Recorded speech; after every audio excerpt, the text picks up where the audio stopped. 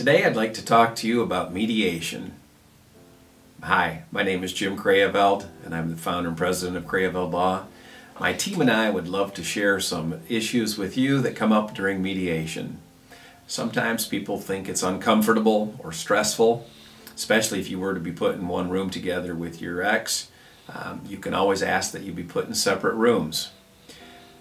Typically, mediation is court-ordered. Sometimes attorneys just agree to go to mediation. Mediation is typically a good thing. The alternative is going to trial, which is really expensive. You're not in control, and the judge can do whatever they feel like within bounds. And it might not be taking into account all of your particular concerns that relate to your family, your assets, your income. You always have the right to choose your mediator.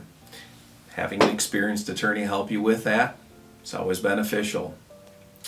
Remember that if you go to mediation and you reach an agreement and you sign it, or it's recorded, that agreement is binding. The good thing about that is the other side can't change their mind either. The downside is you want to make sure that what agreement you reached was reasonable. Another thing about having an attorney help you is to know that your bottom line that you want to achieve is reasonable and that your settlement is reasonable. You need to go in knowing what your bottom line is before you go in. However, is that bottom line reasonable? You can't walk in saying, well, I want 80% of the assets and I want to have lifelong income or alimony and spousal support after having a 2-year marriage. Again, your settlement proposal or where you want to end up needs to be reasonable. Typically, my team or I will join our clients when we go to mediation.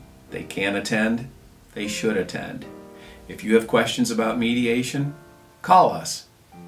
Talk to you soon.